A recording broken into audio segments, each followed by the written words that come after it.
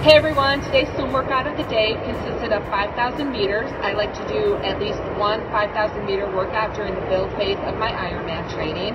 What it consisted of was a 600 warm-up. I alternated 50 swim, 50 drill.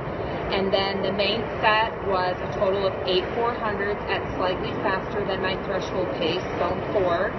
And I did 100 dolphin kick on my back in between each 400. So I'd like to do that active recovery so I could keep up my pace.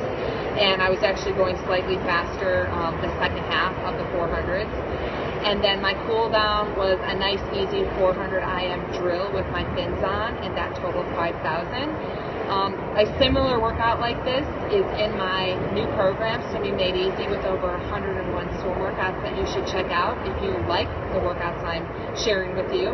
I use those workouts. I like to modify them sometimes if I don't have enough time to do a certain set or a certain distance. I know how to modify, and I share those tips of how to modify a workout to fit your strengths, needs, and wants. Each workout in the program ranges from 1,500 to 5,000 meters, and it combines technique, endurance, tempo, threshold, and speed. So I'd love for you to check that out and leave me some feedback, either on voicemail at speakpipe.com, or you can just comment below. Make it a great day.